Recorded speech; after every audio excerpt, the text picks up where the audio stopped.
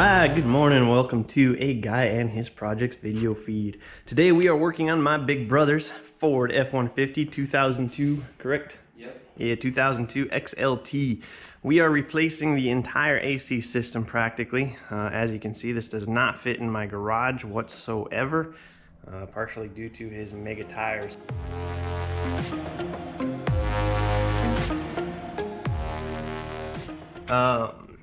Anyway, we are replacing the AC system. His compressor has burned out, so we are replacing the compressor, the condenser, the Orifice tube, and the other thing, accumulator.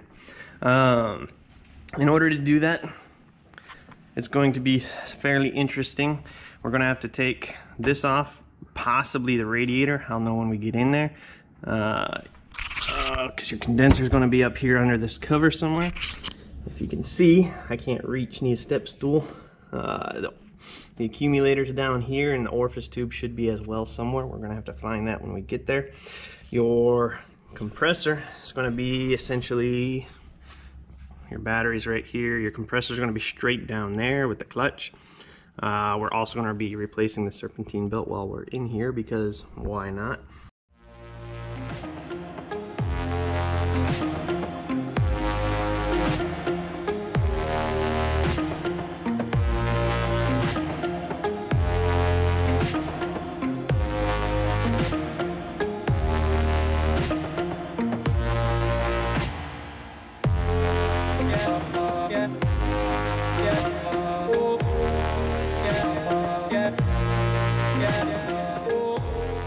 Just going to take this cover off from over the radiator. That's going to disappear.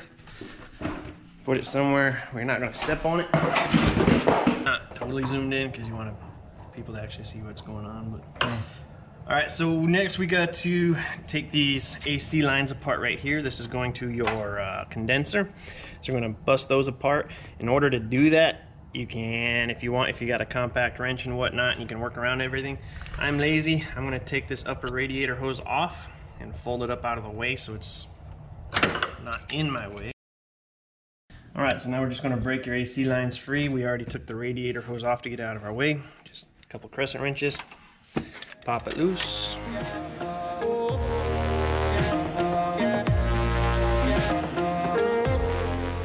Both those are disconnected. Your radiator should now be free to pull out. Should be the keyword.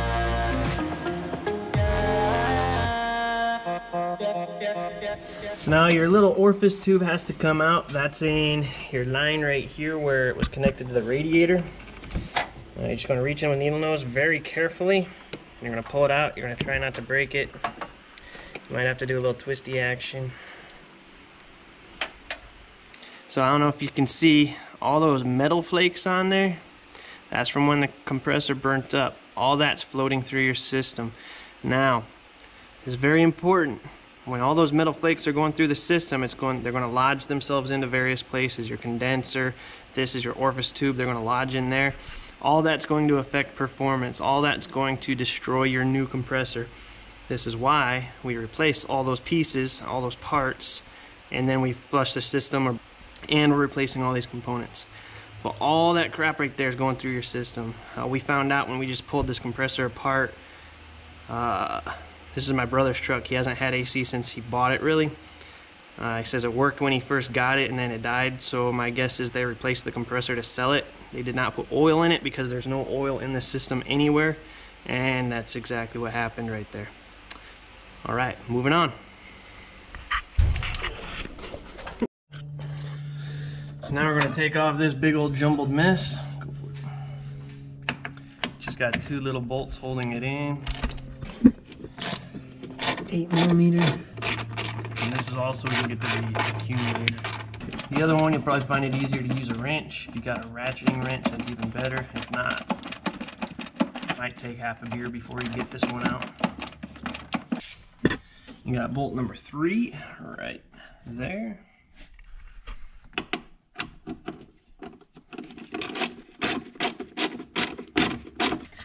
My recommendation to you would be keep these bolts, put them back in the hole after you remove the assembly. Now you're just going to do whatever you got to do to get that crap out of the way. Now way back here you have your accumulator. We just took this bracket off so we can get to it.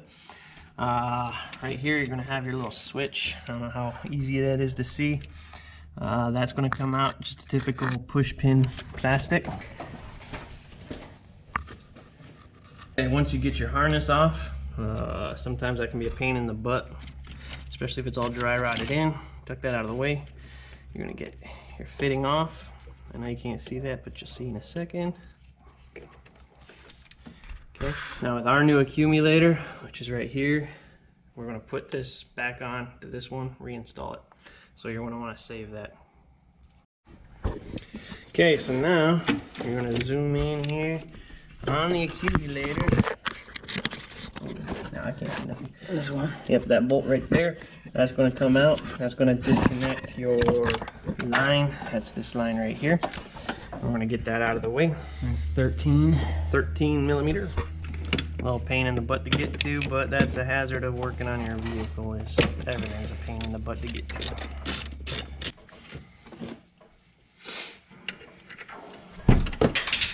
Good.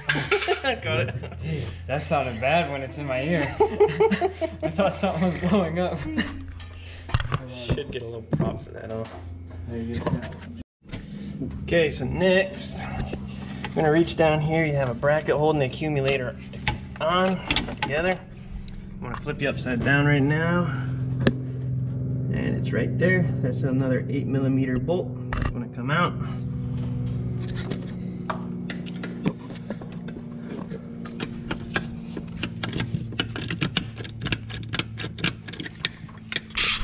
Alright, so next is disconnecting the AC line away from the firewall, which I want to turn you upside down again, and hopefully my auto rotate works. It's going to be way back there against the firewall. You will trace it out if you can't see. I have no idea what you can see right now, but essentially you're just going to put your clip on there, slide the line off, and it's going to be exactly as easy as what I just made it sound like. Not.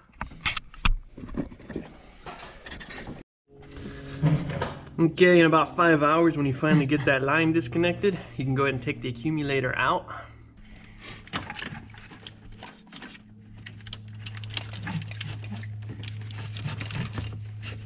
Just twist it a little bit. Beautiful. So once you get it up, compare it to your old part or your new part. Make sure it's you didn't buy an accident, because that would suck. Woo. Looks pretty similar. Looks like this is going to bend a little bit, but that's fine. Same size, same hookups almost. Looks like we're going to have to reuse this little bolt right here. We're going to have to take it out and we're going to have to put it in here. Should not be an issue. Alright, so to get the compressor out, you're going to have to get the belt off. The belt is going to come off. It's just a 1/2 inch drive. Okay, so you're going to have to get your tensioner, and then you're just going to twist it clockwise to release the tension on the belt. You can grab the belt off a couple of the pulleys. Okay, and once you get it off a couple pulleys, you can release tension again. Then you can get your tool out of there and just take the belt off. Okay, so for reference, don't know if you can see, that's your passenger front tire. You're gonna come in right behind this frame right here is your compressor. Let me get you situated. So, right here is your compressor.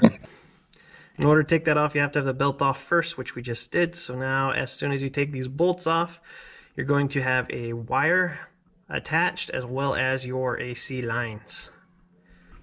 Alright, on this compressor you're going to have 3 bolts holding it down. You're going to have one in the bottom left corner, which is right there.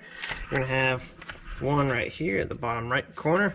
You're going to have one up in the top right corner, and then over here on the left, that's going to be holding your AC lines in. That's going to come off. Your lines are going to come off.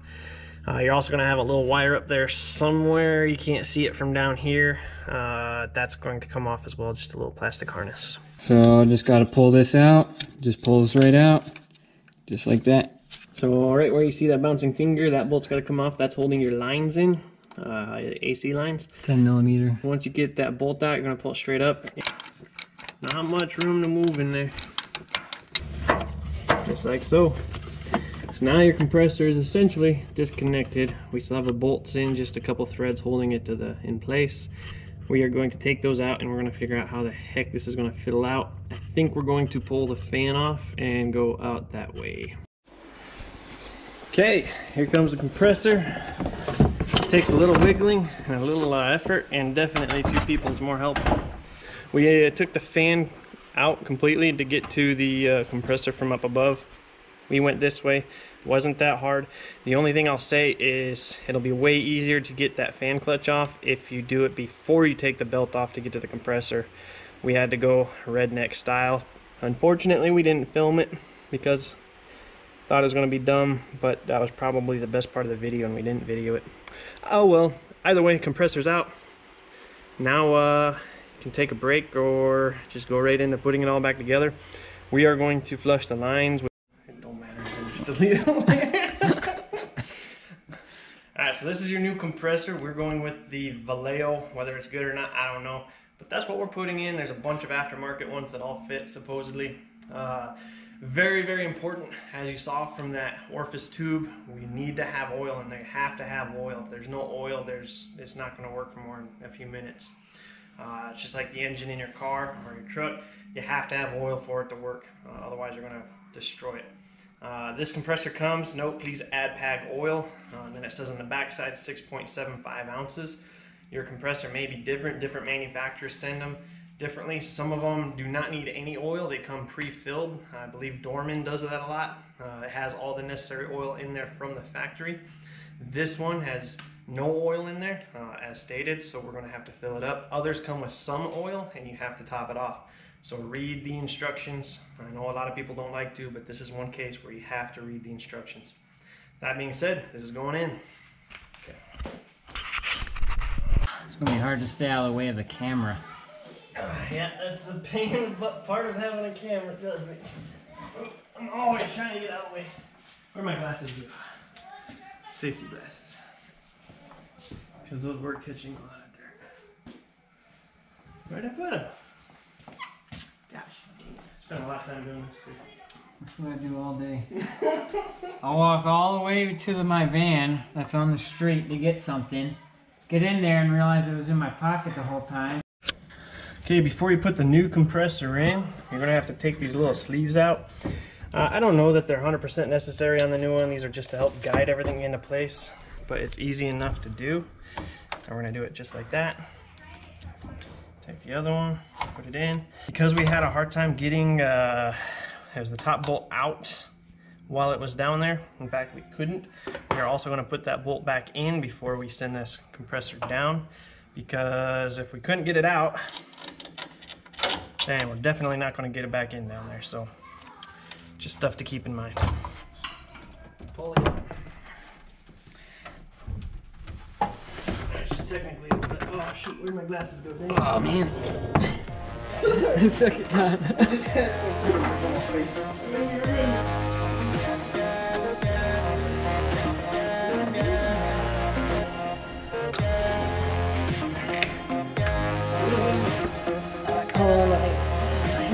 Okay.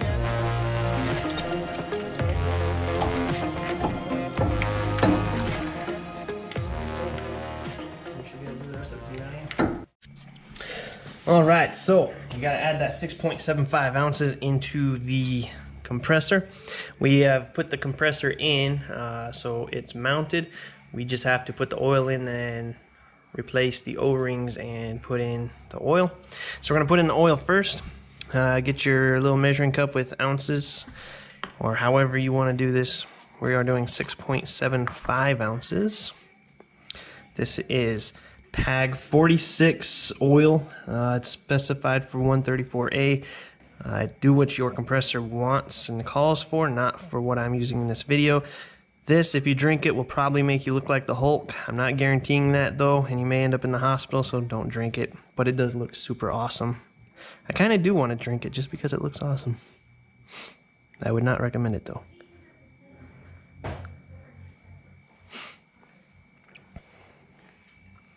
So we are going to do 6.75. The invisible lines on that measuring cup tell me that that is 0.75. And then we are going to dump that in very carefully.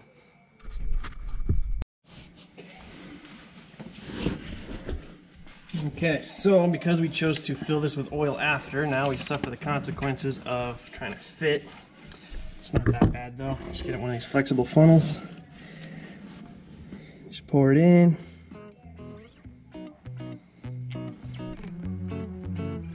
Look at that green fluid, it looks really cool.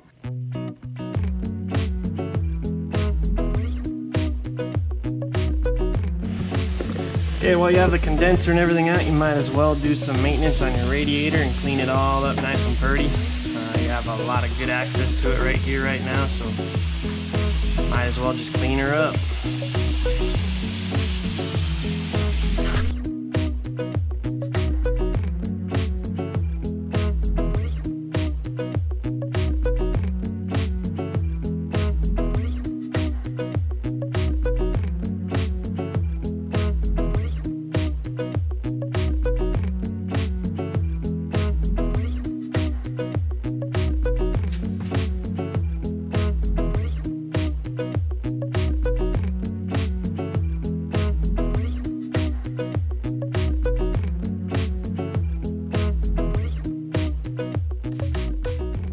Comparison, that's the old one, that's the new one. They look very different. This one's still clean.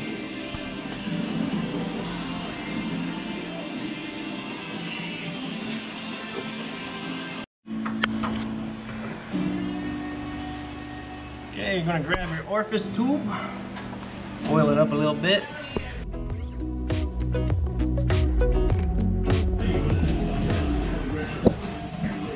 Alright, so for whatever reason our condenser lines seem to be a little bit short. We took the stupid bracket off of the condenser, and now I think we're going to make it.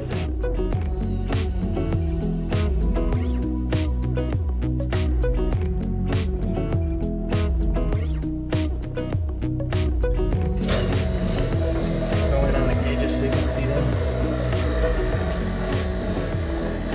Open our gauges. See the needles drop, pulling it into a vacuum. Now you're just going to let it sit and do its job. Okay. Alright, we got the refrigerant filled up. I put the system on a vacuum for a while. It looked good. We filled it up. Got the radiator, everything put back together, and we are blowing cold. It doesn't really show on the gauge, but we're at about 45 degrees blowing, which is nice here in Arizona. The cab feels great. And yeah, give me a thumbs up if you're a happy customer. Oh, I'll give you a thumbs up. Alright, like I said, this is a Ford F150 2002 XLT. It's got the 5.4 V8 Triton in it. It's a nice fun truck. So if you like what you saw and you want to see more, hit the subscribe button down here somewhere. Sorry, we're bouncing. Somewhere down there. Give it a thumbs up. Thumbs ups are great, fantastic. Do projects around the house on the vehicles, my vehicles, other people's houses, other people's vehicles, bikes. Whatever I happen to be doing, I'm trying to film for you guys. I hope you can hear me over that cold air blowing. I hope it's not making a too bad distraction. But anyway, thanks for watching. See you next time.